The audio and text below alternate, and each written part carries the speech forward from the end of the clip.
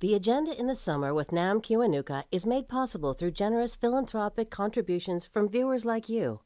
Thank you for supporting TVO's journalism.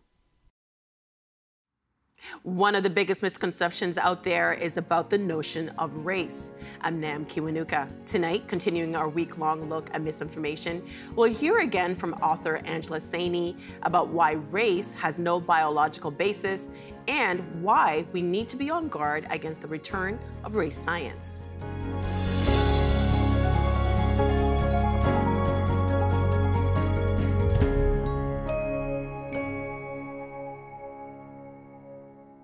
Angela Saini is an accomplished science journalist and founder of Challenging Pseudoscience at the Royal Institution of Great Britain. Since this recording, Superior, The Return of Race Science, was named a Book of the Year by The Guardian, The Financial Times, and Vanity Fair, among others, and was also a finalist for the 2019 LA Times Book Prize. In 2020, she was named one of the world's top 50 thinkers by Prospect magazine. Angela is currently writing her fourth book, an examination of the roots of patriarchy. It's due to be published in early 2023. Here's our conversation from 2019.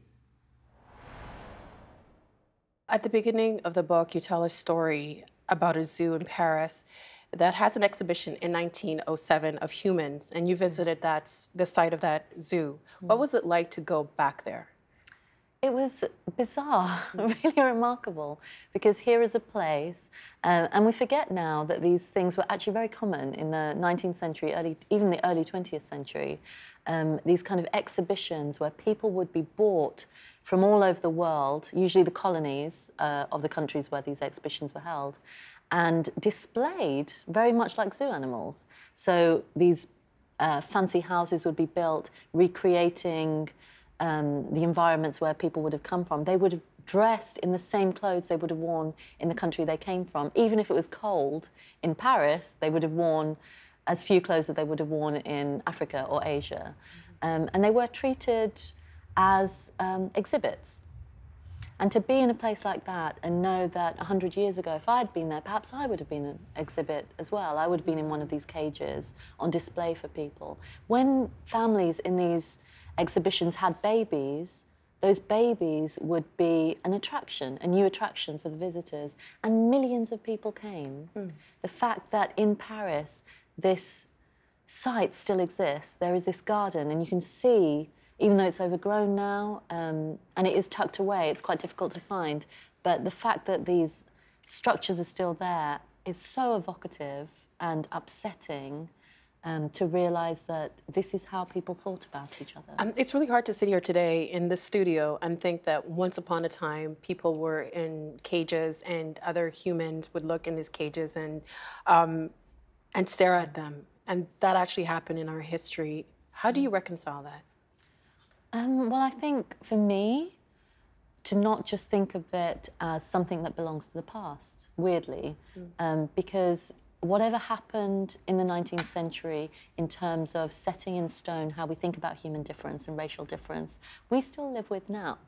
So the racial categories we use come directly out of those lines of intellectual thought, the way that scientists studied human difference in the human zoos, and when they travelled around the world, we still live with now. And I think that, for me, was the key message of Superior, is that we can't just consider this a question that belongs to another age and another time. It fully belongs to us now because we are still living with these ideas to this day. What I found really interesting in the book was that even at that time, people protested that. Yeah. There were some people who said, that's not right, it's wrong. Yeah, and there has always been resistance throughout history when obvious wrongs have been done to thinking about people in this way. And there are still protests now because there are still people who think in this way within academia and on the alt-right and in the far right. Which brings us to your book, as it makes a reemergence in, I guess, everyday conversation. Is race an actual thing rooted in biology, or is it a social construct? You know, we've known for 70 years that race is a social construct. This idea was set in stone, in fact, by the UN after the Second World War.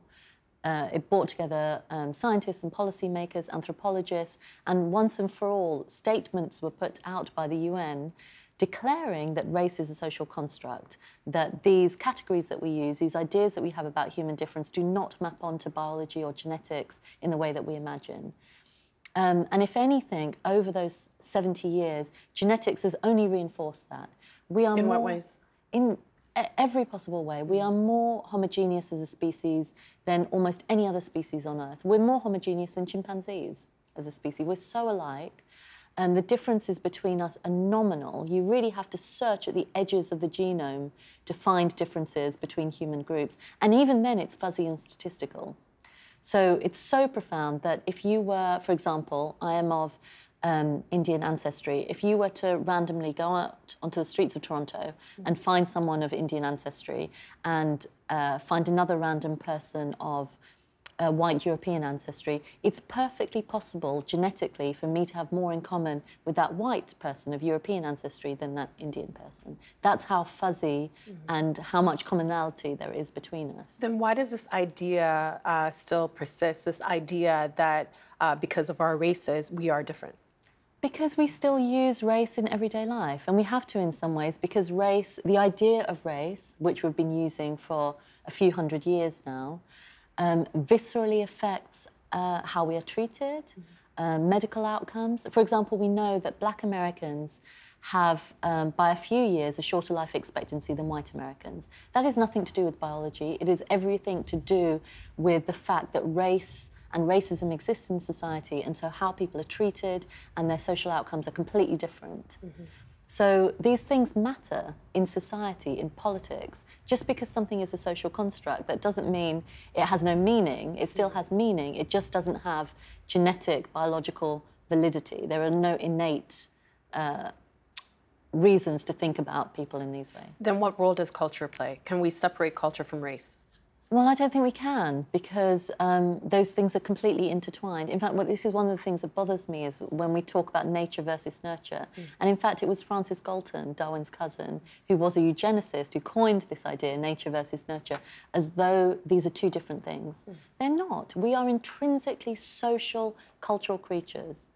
From the day we're born, our brains are shaped by the cultures that we belong to. We show a huge degree of plasticity in our brains, and that accounts for the huge variety of cultures and languages that you see around the world.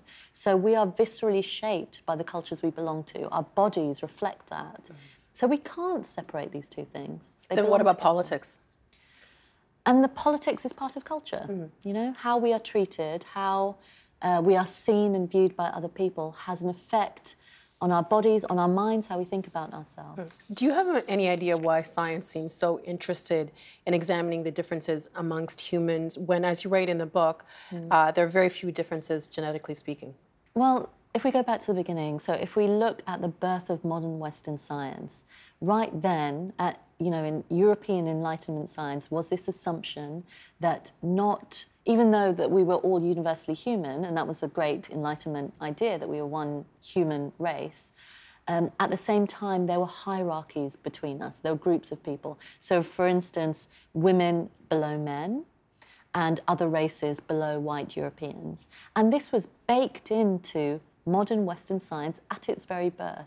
The idea of race didn't really exist in the way that we use it now before that. So European philosophers and thinkers went out into the world and they categorized humans in the same way that they categorized plant life and animal life. They thought, can we also categorize people? And often these categories were completely arbitrary. You know, take Caucasian. So this is the word we often use politely to describe white people. But if we're being exact, Caucasian refers to people from the Caucasus. That's not the way that we use it now. It has a much broader definition. And that's because Blumenbach, who was one of these early thinkers who tried to categorize people, he thought that the skulls of Caucasians were the most beautiful. And in order to perhaps draw himself into that category, he defined Caucasian as everyone from Western Europe to North India, which would make me Caucasian. Do you consider yourself Caucasian? No, of course I don't, because now socially we use it as a synonym for white. I am clearly brown, I'm of Indian ancestry. But you tell this really interesting story in the book of a person who is Black, but then because of whatever is considered to the definition for a white person, he's listed as being white.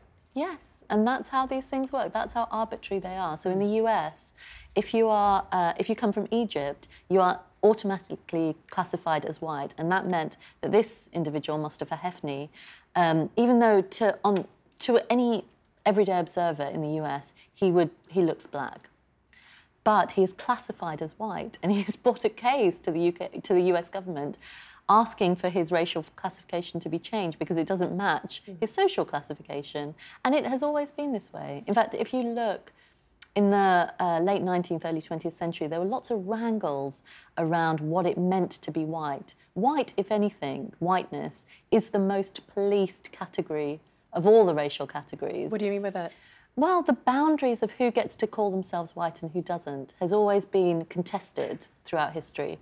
So there were cases in the US, so there was one case where an upper caste Indian man went to the US and said, I should be classified as white or Caucasian because, you know, by this Western to North Indian definition, I am Caucasian and I'm an upper caste, you know, high hierarchy individual. And they said, no, well, you have brown skin, so you can't be categorized as white. And then someone of Chinese origin came to the US and made the same case and said, okay, I'm not Caucasian, but I have white skin, so can I be categorized as white? And they said, no, because you're not Caucasian. So these categories are always open to political manipulation. You know, what people at the time, where they want to place people in that hierarchy. And it depends on what country you're in, right? Because it's different in South Africa compared to the UK, compared to the US. Yes. We often think of scientists as being objective and work from pure facts. Is that wrong? Well, this is kind of the theme of all my work, all of my previous two books, is really asking the question, is science always objective? And I would say that even though, for me, science is one of the best ways we have of understanding the universe and understanding ourselves, but it is done by humans. And when humans do anything, they, of course, bring their own biases and assumptions and subjectivity to the questions they're asking. Now, historically, if modern Western science has been male-dominated, which it has, if it has been white-dominated, which it has, then you are going to get a certain set of assumptions and biases caked into that. And that's what we see, that we see a certain set of ideas perpetuating. Are scientists starting to ask those questions of themselves? Yeah, they are. And they've been doing it for a long time. And why is it important for us to understand the preconceived notions and biases of scientists? Well, because then we have a more honest relationship with science, you know, and people often, I mean, we live in an age now where trust in science and scientists has fallen. And I think that's partly because of the age we live in, but also because when scientists get things wrong, people start to wonder, well, can I trust science then if the experts don't know what they're talking about? But actually getting things wrong is part of the scientific process. It always has to be that way. You make mistakes, you learn, you try again, you move forward. But people might hear you say that because I think we do have a general sense that scientists know more than we do. And if you are fallible, what does that mean for us? And also when you do admit to biases, you know, like this conversation we're having around climate change, how do you walk the line between understanding that scientists are human and can make mistakes, but that we should still listen to what scientists have to say? It's difficult because scientists have got things wrong. For me, race science is the perfect example of science gone wrong for an incredibly long time, you know, that people thought in this way. People, even into the mainstream scientists, even into the 1950s, some believed that we were not one human species. They weren't convinced of that. So we know that mistakes can happen, but over time, the hope is that science reaches consensus and comes closer to the truth. So on things like climate change, given all the evidence we have, and there are still dissenters, there's no doubt, within academia, but the consensus and the body of knowledge now seems to suggest that there are reasons to think that climate change is man-made and that there are things that we can do to mitigate it as humans. And while we should always be wary, I think, of taking any one scientist's word for it, I think when you have such a huge consensus and such a good body of evidence, then perhaps we can be more convinced. Can science be racist if the people doing the science are anti-racist? Yes, because we all have biases and assumptions. I have some, you have some. And we all bring those preconceptions to the work that we do. But I don't know if people like admitting that. No, they don't. I mean, that's one of the issues. So in Superior, I look at two different strands of race science. One is scientific racism. So these are people largely outside mainstream academia who hold, in some cases, 19th century views about human difference and racial mixing. And then I look at mainstream science. So what does mainstream science tell us about race being a social construct? How well have they convinced us that race is a social construct as they insisted it was 70 years ago? And I think there it's a little bit murky. So even though the genetic evidence is so overwhelmingly against the idea that we can be divided into discrete racial groups and that these social groups that we have biological meaning, there is still muddy thinking around this. And there are still scientists sometimes who invoke race inappropriately, using racial categories as though they are biological categories. In health and medicine, we see it a lot. You know, doctors telling us that belonging to a certain racial group somehow biologically makes us different when... more susceptible to certain illnesses? Yeah. And that's not actually always how things play out medically. So I know this is difficult for a lot of people, and I do often hear doctors kind of shocked when they hear me talk in these terms and when they read Superior, that they can't believe that these frameworks that they've been using for so long are flawed. But again, I have to insist, in terms of genetics, you know, the bulk of human difference is individual difference. Group difference accounts for a very little proportion of the differences that we see, and it's statistical. So when, for example, people say that sickle cell is a perfect example of a racialized, or what's seen as a racialized condition.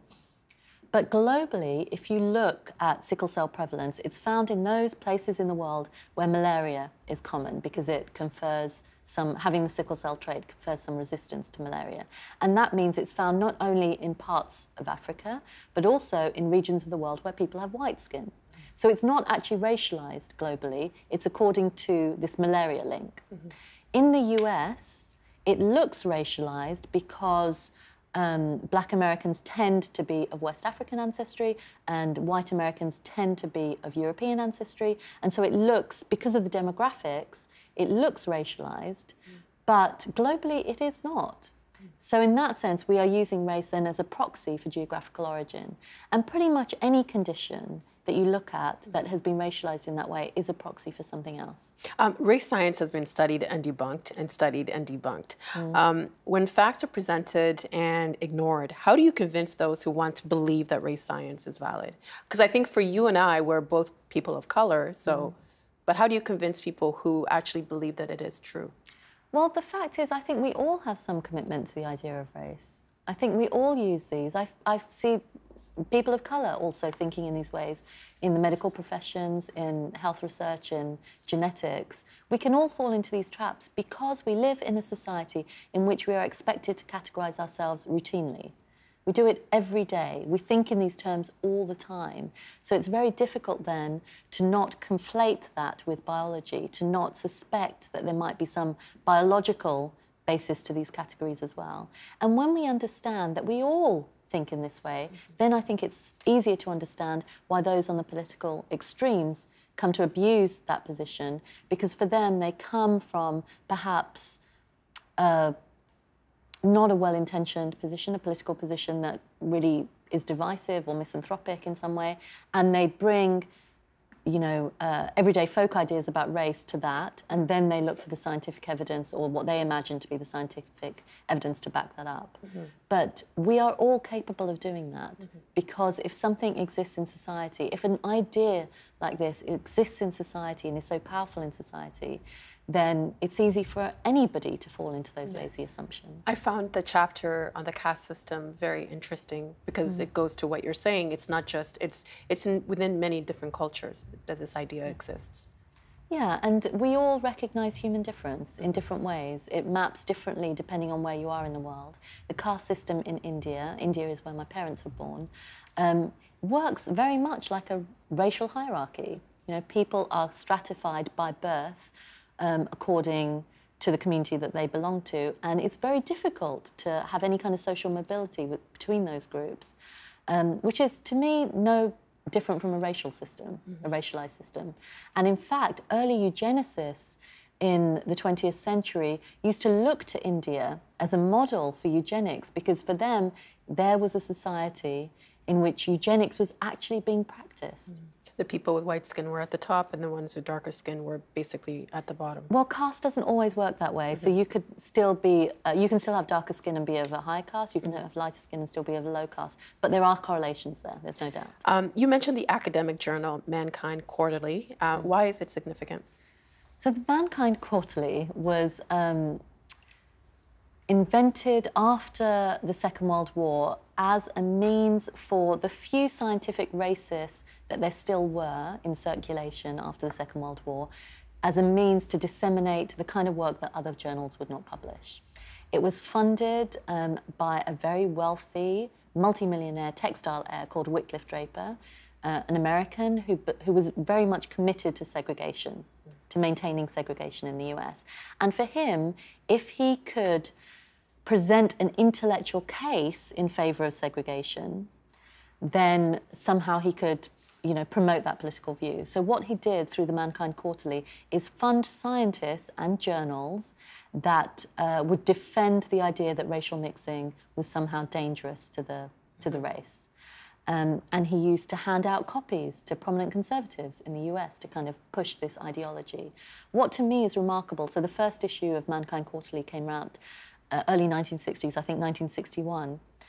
It was roundly debunked at the time. Mainstream scientists just thought it was shockingly bad, not just in terms of poor scholarship and for moral reasons, but also they pointed out the typographical errors. It was just shoddy in every way. And yet, it is still in publication today. Why is that significant that it's still around? It just goes to show that the intellectual circles that kept scientific racism alive after the Second World War are still with us now. They have nurtured these ideas for 70 years, gently tailoring the arguments, changing the kind of language that they use, developing euphemisms around racial difference in order to make it more palatable. And they're winning. Online now, Mankind Quarterly is just one of many scientific racist publications that exist. They are circulating on social media.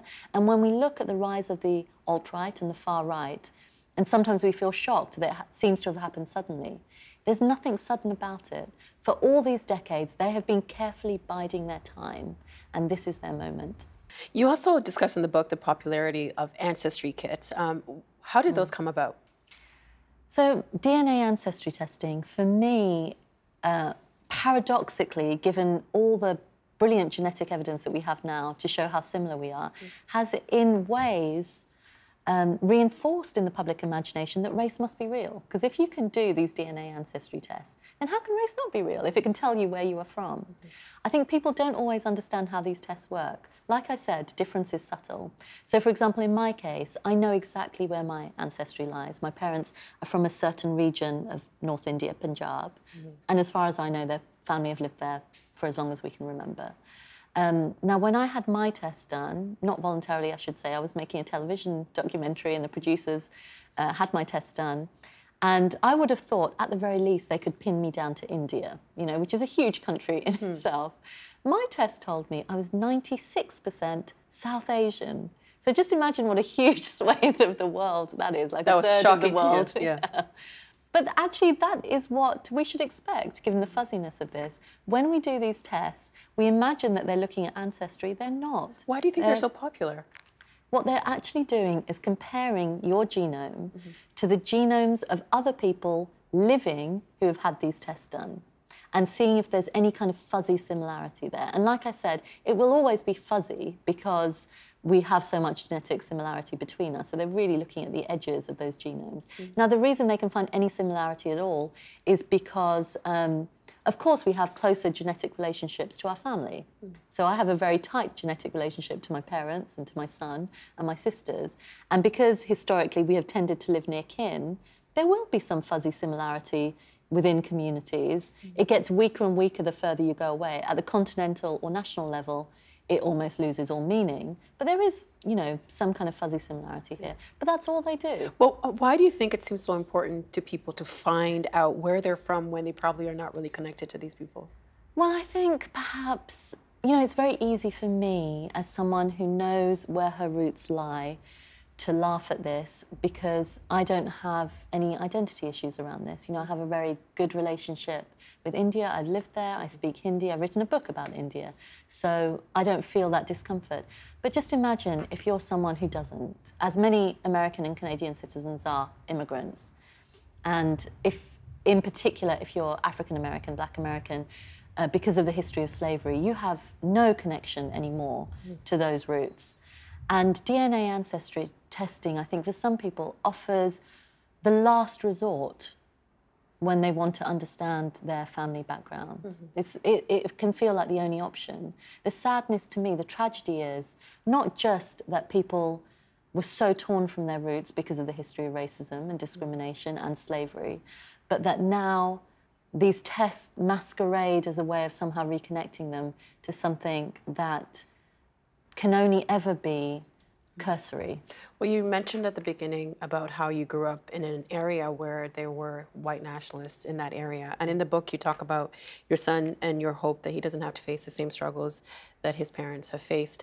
What else do you want for him in this environment where this conversation seems to be getting more oxygen? I want the politics to change. I want the internet to be better. For me, one of the big problems we face today, and I see this not just as a journalist, but there is huge panic also in the scientific community, that the spread of misinformation and disinformation online and badly intentioned actors online deliberately spreading pseudoscience has reached epic proportions. It is one of the reasons, for instance, that the UK has lost its measles-free status because of the spread of anti-vaccination messages, climate change denial, and pseudoscientific racism and sexism. I feel we need some kind of checks and balances here. If we are going to get good quality information, this is what I want for my son. I want him to be able to go online and not have to read racist pseudoscience routinely when he goes on social media. I want him to have access to good quality information. I want the world to have good quality scientific information. And I hope, my great hope, is that we can find some way to give that to people. And that's it for tonight's agenda in the summer. Misinformation can be a problem across the political spectrum. Tomorrow, a discussion about anti-science thinking and politics. I'm Nam Kiwanuka. Thanks for watching TVO and for joining us online at tvo.org. And we'll see you again tomorrow. The Agenda in the Summer with Nam Kiwanuka is made possible through generous philanthropic contributions from viewers like you. Thank you for supporting TVO's journalism.